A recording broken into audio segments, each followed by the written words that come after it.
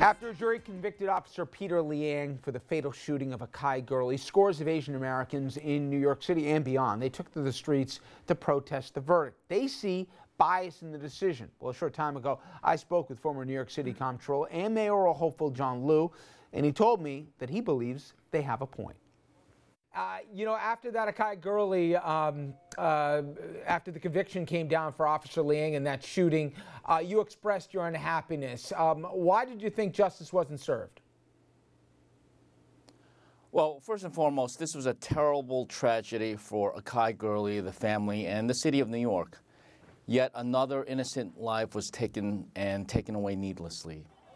On the other hand, many in the community feel that Officer Liang, though he's certainly not innocent, was held to a much higher standard and convicted of something that was far greater than what he was actually guilty of. This was an incident, as you know, where the police officer's gun went off accidentally in a dark staircase. He wasn't shooting at anybody. The gun went off when he was scared and startled by a noise. And unfortunately, he was found guilty of manslaughter. People, myself included, feel that Peter Liang was just put out there as the person to blame for everything that has gone wrong. But do you think, let's say in 3 other police-related shootings preceding this, white or black officers were convicted, would you have the same objection then, or do you think that he was singled out because of his ethnicity? Is it more the problem with the conviction, or that this officer was convicted when others weren't? Okay, well, first of all, there were 2 convictions of Officer Liang, one of official misconduct, and I think that it's hard to argue with that conviction because he clearly should have done much, much more to help once he found that Akai girlie had been shot, albeit accidentally.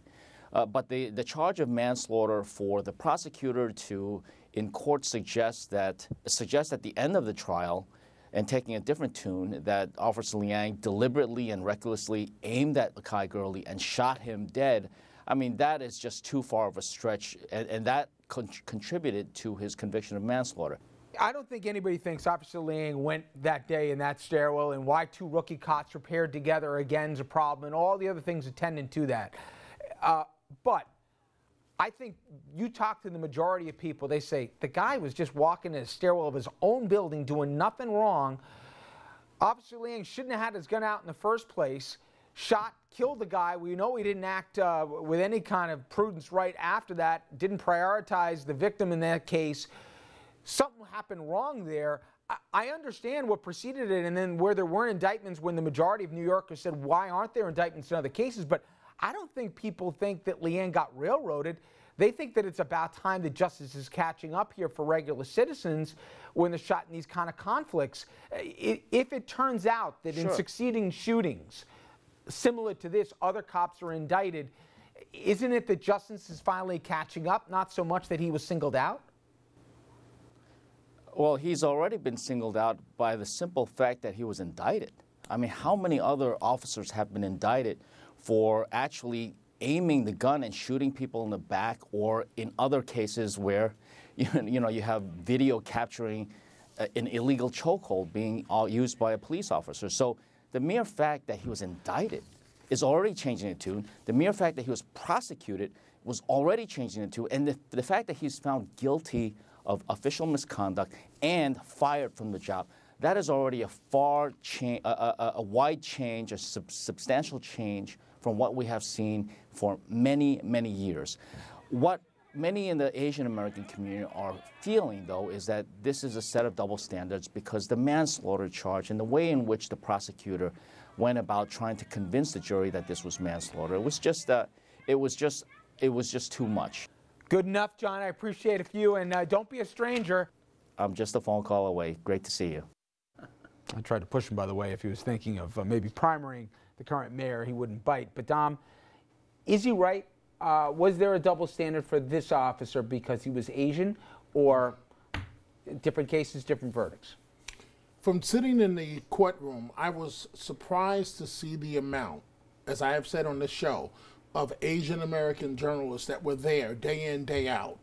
out of 100 journalists, I would say 60 were Asian American. So obviously that points to that community feels that there's something that's terribly wrong. Officer Liang, now convicted, he's a victim of circumstances. It's true with what the former controller just said. In almost any other borough besides the Bronx, there would have been no indictment to begin with. It is because you have this new district attorney, Ken Thompson, who came in on a platform beating legendary Joe Hines of saying he campaigned in barbershop, African, saying it's a different day in Brooklyn. If these incidents happen, we are actively seeking an indictment. So Liang is a victim of circumstances. He didn't help himself by not doing first aid, as you have pointed out night after night in that staircase, by not calling for EMS, community residents First had call to call. to a union rep. Right. I want to ask you before I run out of time. You sat down with Peter Lynch on a bunch of these things. I remember in the Eric Garner case, he came out vocally night after night in support of the cops in Staten Island. I didn't hear him being as vocal for Officer Liang. Was that just my perception? Your perception is 1,000% accurate. What the PBA did in this case is they gave him, Liang, the officers that they do to walk in and out of the courtroom with you. But I think the PBA felt that this was a bad shoot and basically walked away from politically from this while they were in the middle of a contract, let's not forget that, negotiation. Interesting conversation. Guys, I appreciate it. We're going to, on the other side of the break, jump back to politics and take a look at whether we've ever seen anything like we saw today in this election season before here. We'll be talking to a historian. I'll say, if you think this is like Goldwater in '64, think again.